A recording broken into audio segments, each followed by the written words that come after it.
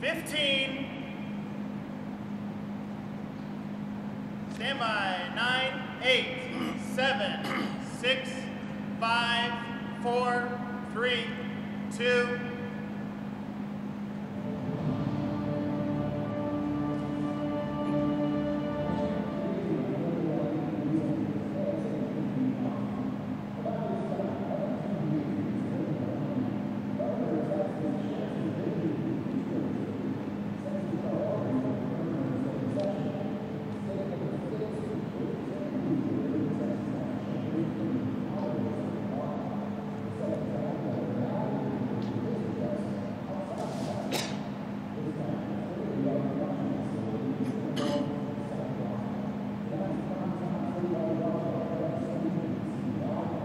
Seconds.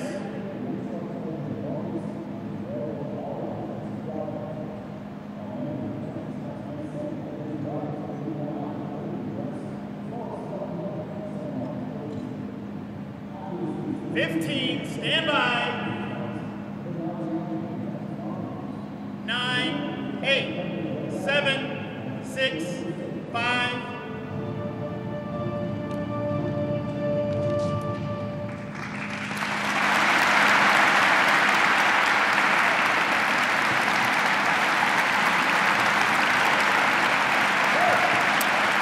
Thank you very much.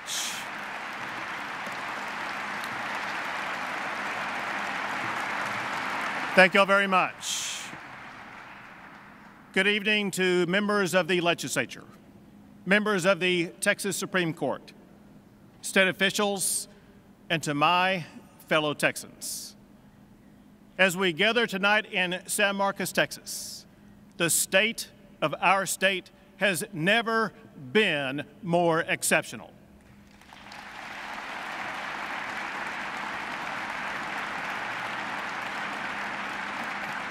Texans have inherited a legendary pedigree, a state first settled by brave pioneers, willing to risk everything for the promise of freedom and opportunity. Texas is fulfilling that promise. I'm speaking to you from the manufacturing floor of Novion. Novion is a cutting-edge business in the critical field of rare earth elements. They provide essential materials for things used every day, like refrigerators, trucks, MRI machines, and oil rigs.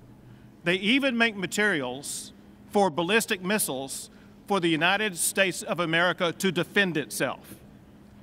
Most rare earth materials now come from China. But if that supply is ever disrupted, many of the things that we do every day would come to a halt. The future of Texas and the United States should not depend on China.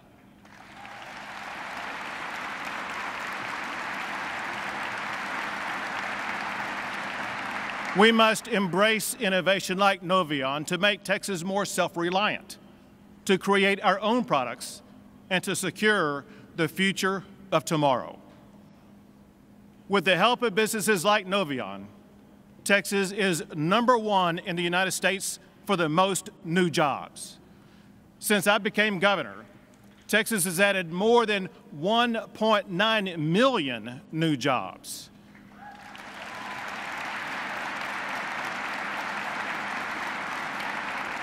We're also #1 for economic development, #1 for exports, #1 for Fortune 500 company headquarters. Our $2 trillion economy makes Texas the 9th largest economy in the entire world.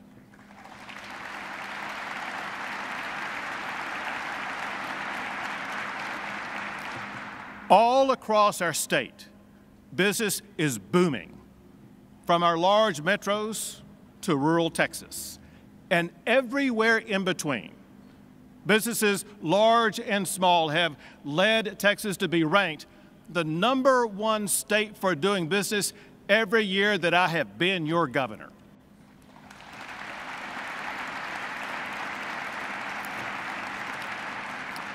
That success has been driven by hardworking Texans. It also has been aided by strategic economic development tools to keep Texas the best state for business. Our local communities need new economic development tools this session. Also, local businesses will flourish even more if we reduce the gridlock in our courts by creating specialized courts with the expertise to deal with complex commercial litigation. Our workforce is so important.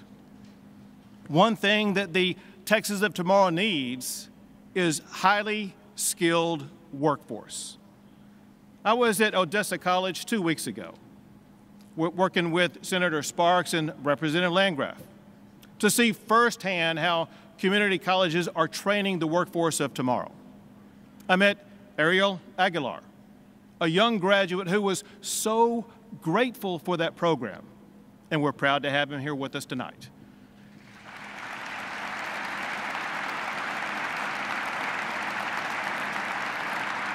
He told me that instead of studying subjects that were perhaps irrelevant to his career, the job skill program gave him the ability to study what he needed. It also quickly landed him a good paying career. Our goal is to ensure that every Texan is prepared to succeed in high demand careers like technology, healthcare, and energy. That's why this session, we will reward community colleges that produce skilled, employable Texans like Ariel.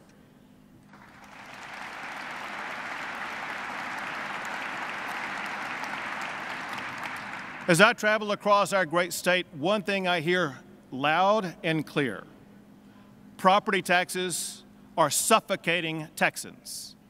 We must fix that this session. Hardworking Texans produced the largest budget surplus in Texas history. That money belongs to you, the taxpayers.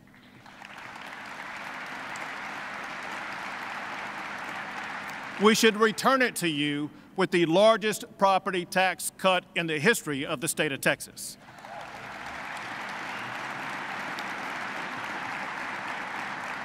Working with Senator Huffman and Representative Bonin, we've all proposed using $15 billion to cut property taxes.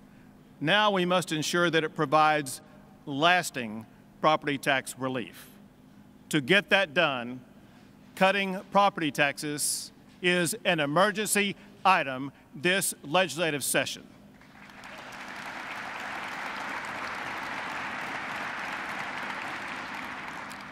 Our booming economy and our growing population, it means that we must bolster our infrastructure. We began preparing for this over the past decade. And tonight I'm proud to tell you that we will soon announce a $100 billion plan to build transportation infrastructure in Texas. I want to thank Senator Nichols and Representative Canales for their leadership on this issue. Also, we've already passed 14 bipartisan laws that strengthened the power grid. And since that time, no Texan has lost power because of the state grid.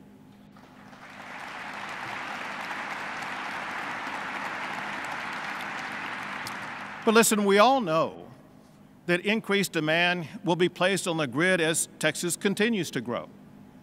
So we must build a grid strong enough to power Texas for the next century. In just the last month, multiple electric generation projects have been announced that add reliable power to our grid. Now, one thing you all know, people have been coming to Texas in search of liberty for almost 200 years. We must protect that liberty. And that's why I am announcing an emergency item tonight to end COVID restrictions forever.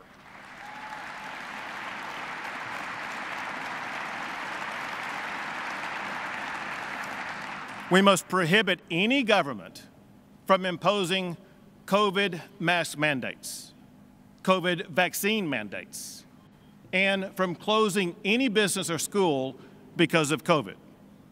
These actions will help Texas close the door on COVID restrictions.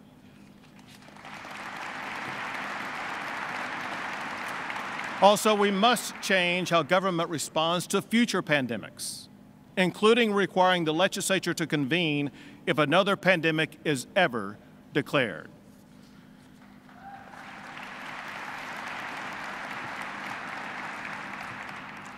We must also protect the freedom and rights of parents who have children in schools.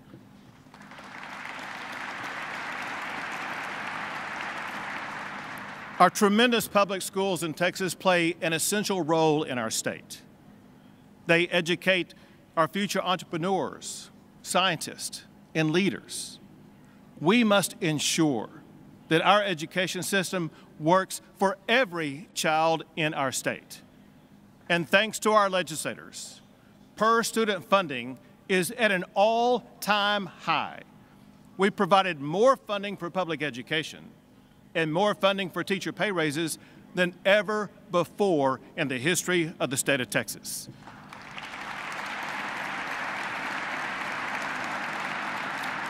In this session, we will add even more. And importantly, many schools in Texas are excellent. In fact, we are #1 for national blue ribbon schools. And we have one of the best high school graduation rates in America. You know, when I grew up in first Longview and then Duncanville, we were taught the basics, reading and writing, math and science. But most importantly, we were inspired by our country's founding and how it stands apart from the rest of the world as the beacon of liberty and opportunity. The fact is that many children today are not being educated like you and I were. I hear frustrations about that from too many parents. Some are with us here tonight. The Ailey family, they got frustrated watching their child fall behind while she was being forced to learn from home during the time of COVID. Eric Richardson was astonished that his child's teacher would not work with him to address the specific needs of his child. Hillary Hicklin was angry that a woke agenda was being forced on her in school. Let's be clear. Our schools are for education, not indoctrination.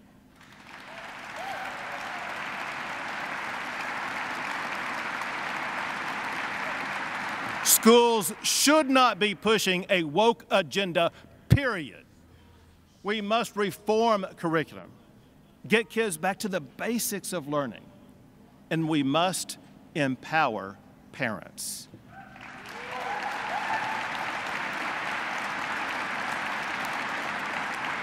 Parents deserve access to curriculum, to school libraries, and to what their children are being taught. And we will do that with our parental Bill of Rights. Parents also deserve education freedom. Without that freedom, some parents are hindered in being able to help their child succeed. That must change this year. The way to do that is with school choice through state-funded education savings accounts. We've seen them work in other states, and we've also seen them work right here in the state of Texas. I created education savings accounts for special needs students. It worked so well, a bipartisan supermajority passed it into law and are now seeking to increase funding for it. Now what we need to do, we want to expand that program to provide every parent with the ability to choose the best education option for their child.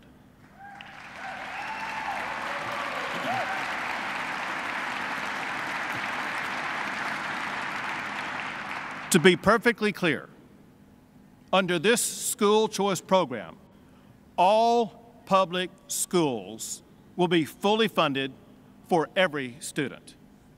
This issue is so vital to the future of our state. I am making education freedom an emergency item this session.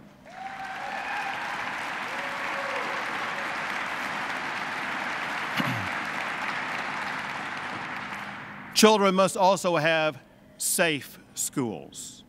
We must establish the safest standards and then use the newly created Chief of School Safety to mandate compliance with those standards.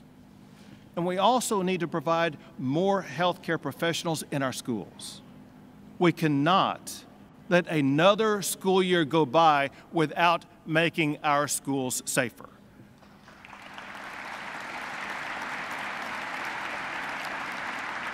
That's why I am making school safety an emergency item this session.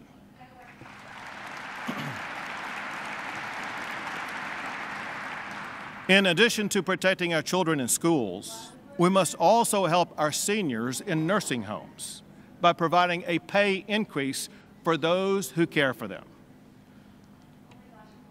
You know, one of the most dangerous places is one you would least expect.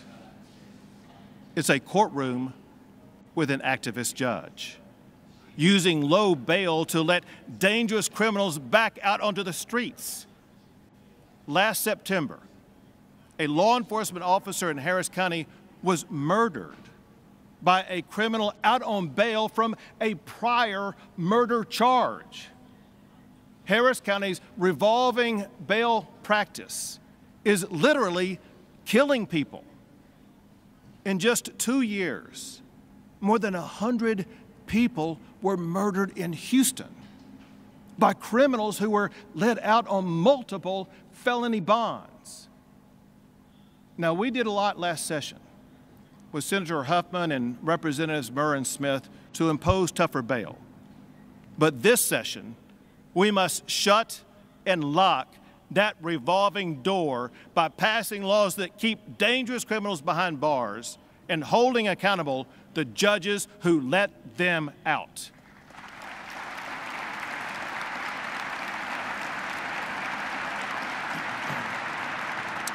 To get that done, I'm making ending revolving door bail an emergency item this session.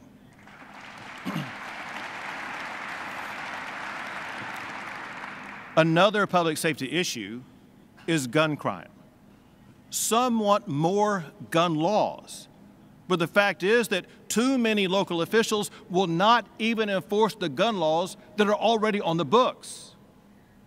Most gun crimes are committed by criminals who possess guns illegally. We need to leave prosecutors and judges with no choice but to punish those criminals and remove them and their guns from our streets. I want a mandatory minimum sentence for criminals who illegally possess guns of 10 years behind bars.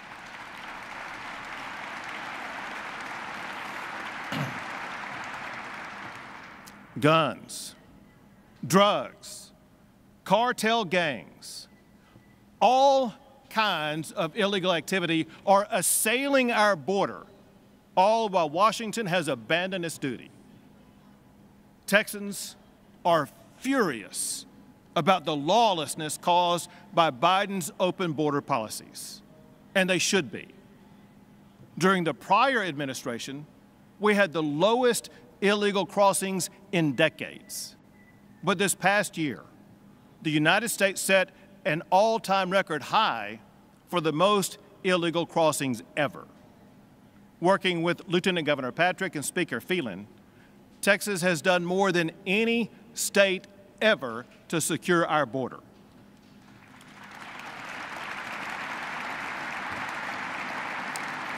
We deployed the National Guard to turn back illegal immigrants.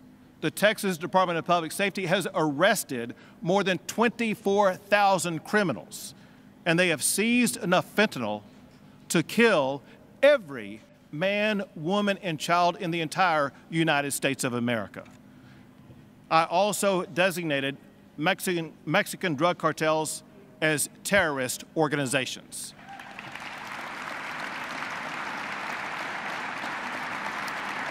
And to relieve border communities from overcrowded conditions, I bused migrants to sanctuary cities in other states. And Texas is the only state in the history of America to build our own border wall. To coordinate these efforts, I hired a former Border Patrol leader, Mike Banks, who is the first Texas border czar. Thank you, Mike Banks. Texans should be so proud of their National Guard soldiers and DPS troopers who are working around the clock under the leadership of Major General Seltzer and Colonel Steve McCraw with DPS. Thank you all for your service.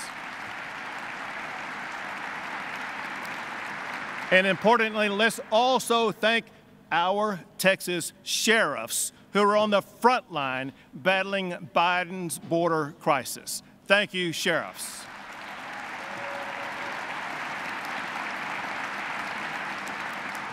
Members of the National Border Patrol Council, including their president, Brandon Judd, they work with us every day, and they join with us here tonight. Brandon, thank you for being here.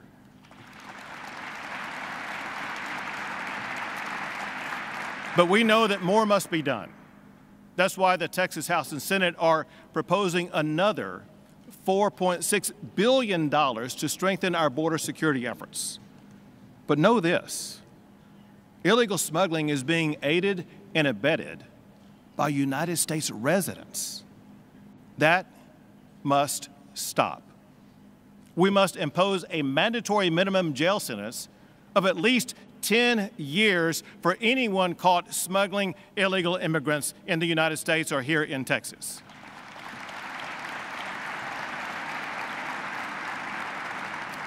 Doing more to secure the border is an emergency item this session.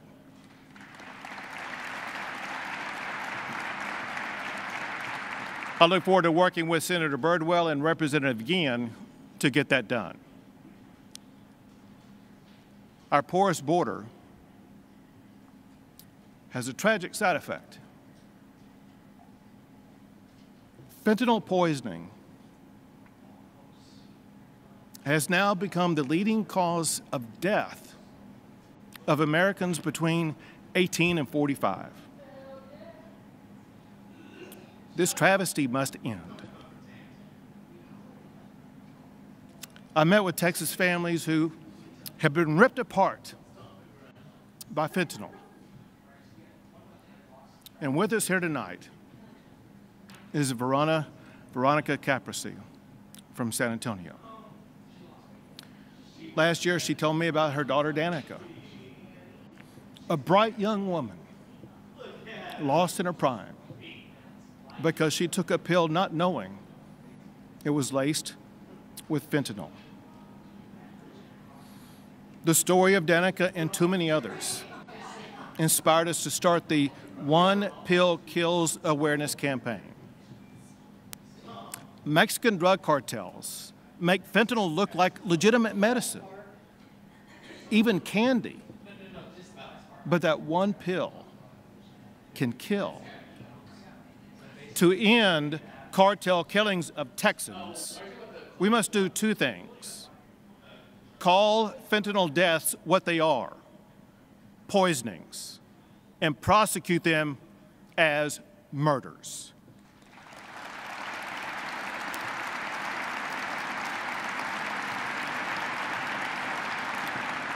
We must also increase the supply of life-saving Narcan so that we can save more Texans who are ambushed by fentanyl. Addressing the fentanyl crisis is an emergency item this session.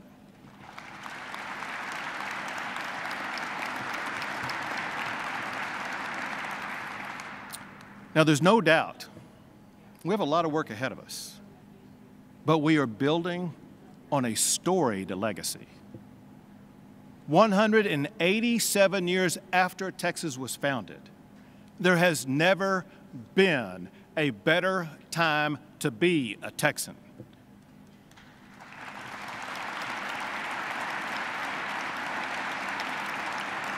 Texas is America's economic juggernaut, where small family businesses can aspire to employ hundreds and become leaders in their local communities, where all Texans can chart their own destiny. Texas is the seat of knowledge, where children will have safer schools to master the skills that will prepare them for the workforce of tomorrow. Texas is the energy capital of the world, where we will strengthen the electric grid to power us for generations to come. Texas is the home of justice, where dangerous criminals will stay locked behind bars and law-abiding Texans will have their liberties protected. This session, we will ensure that Texas remains the leader of this nation, an unflinching force in this world. Together we will build a Texas for the next generation, the Texas of tomorrow. The First Lady, Cecilia Abbott, joins me in saying thank you to our fellow Texans. We pray to God for you and your families, and we pray that God will forever bless the great state of Texas. Thank you all. God bless you all.